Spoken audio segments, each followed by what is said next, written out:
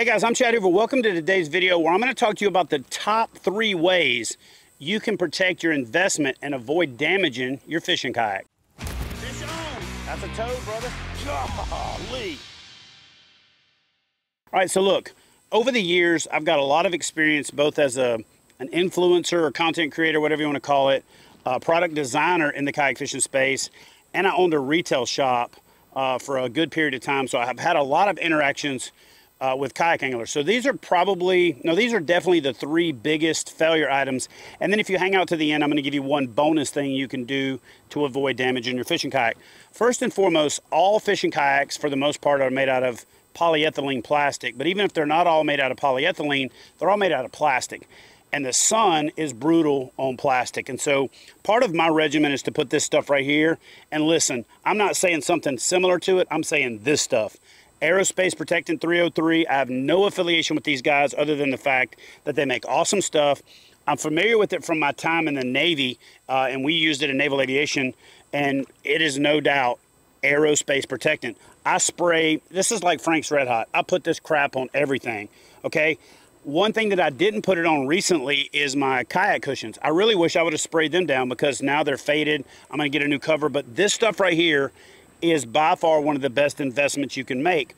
And the reason for that is sun and UV breaks down plastic and it makes it look ugly, but it also makes it weaker. So it creates a lot of premature cracks and things that you wouldn't have if you just took a little time, about once every 6 months, spray the boat down, wipe it down with a terry cloth or a rag or something like that.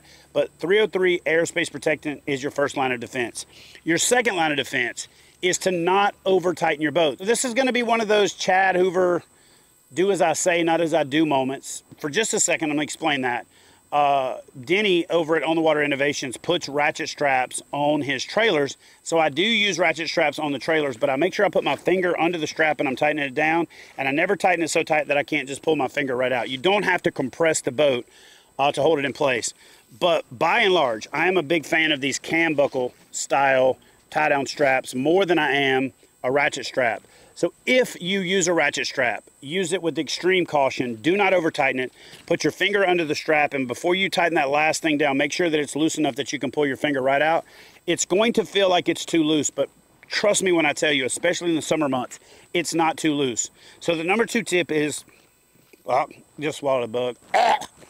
Hold on. So the number 2 tip is avoid ratchet straps unless you use them with extreme caution, but for the most part, avoid them and use these cam buckle style.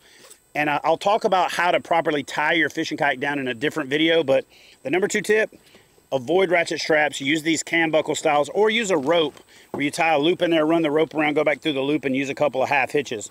But again, the tip is avoid ratchet straps. They provide a mechanical advantage. They compress the boat, and that compression just causes cracks and hull warpage and damage to show up in places that you wouldn't even necessarily say was caused by the ratchet strap. But trust me when I tell you, we've tested them enough to know that that's one of the biggest culprits. All right, last but not least, the number 3 thing is keel damage. Now, I know a lot of you guys are gonna go, wait a minute, aren't you the guy that drug your kayak 15 miles? Aren't you the guy that swears up and down you could just drag your kayak up and down the boat ramp? The difference is I drag it flat, and the difference is I get paid to beat these boats up and try to find their limitations. And so your job is to do a little bit better job of protecting your investment. It's my job to break them so that you don't have to. But here's the difference. When you drag that boat, don't drag it localized to where just the stern or just the keel is on there. So when I teach videos and seminars on how to land your fishing kayak, I always talk about turning before you hit the ramp, because where that boat hits that ramp is going to wear that keel down. And a lot of people grab the back of the boat, pick it up, put it on their tailgate and slide it forward, and that's also sliding that same spot on the forward keel. Now, I was one of the guys that developed the rear sacrificial keel, so for the most part on the back of most modern fishing kayaks, you've got that little sacrificial keel back there, pop a couple screws out, throw a new one on, you're good to go. But on the front of the boat, it wears through quicker, and it's not covered under most manufacturers' warranties because it's not designed to rub back and forth on asphalt or concrete. So avoid loading your kayak by picking it up and dragging the nose, and avoid running into the boat ramp and scratching it up and down. Now, I will tell you this, I found a really cool video from a guy from a channel called WENDELL Fishing. And on WENDELL's Fishing, he made a awesome Kydex Keel protector. Over the years, I've seen things like Gorilla Tape and paint and all that. That's honestly all pretty stupid. It's not going to protect your hull. But this guy, Wendell, I forget what his first name is, but I'll put the link in the description box to his video. Wendell Fishing. Be sure to subscribe to his channel while you're there. But he came up with a really cool way to do a Kydex, do-it-yourself hull protector. And I think that's something that should be manufactured. So I might even talk to a couple of manufacturers or reach out to him, because that is something that is a product. Because that spot where your kayak rubs on the front is definitely one of the #1 failure places on modern fishing kayaks. Now, I said if you stay tuned to the end of the video, I was going to give you one bonus one. And the bonus one is big dudes like me, and those of you out there that are in a similar scenario, we are the worst about getting our fishing kayak set up at the boat ramp, walking over there, getting everything rigged up, and walk up right when you're getting ready to go fishing and just fall into the boat, okay? That seat and that seat frame and that hull was not designed to take the impact of 250 plus pounds just falling down into the boat. So do yourself a favor, prolong the life of your boat by not just falling down in it. Now, if you happen to be stand-up fishing, you lose your balance and you fall down, that's not good, but you can't help it. Avoid just walking up to your boat and just plopping down into that seat and dropping all your weight on it.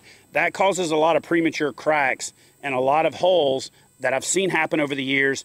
So guys, the 3 major things you can do: protect your boat by protecting it from UV breakdown. Don't use ratchet straps to cause undue stress on the boat. Avoid running your keel into the shoreline, or put that Wendell Fishing Kydex Keel Guard on there. And then the bonus one is, just don't fall down in your boat. These boats are not designed to hold up to the G-forces of 250, 300 pounds falling into the boat. They're designed for the forces of you just sitting in it and fishing all day. So anyway, hope you guys found this video helpful. If you did, do me a favor, leave a comment in the comment section below, and I will see you guys in the next video.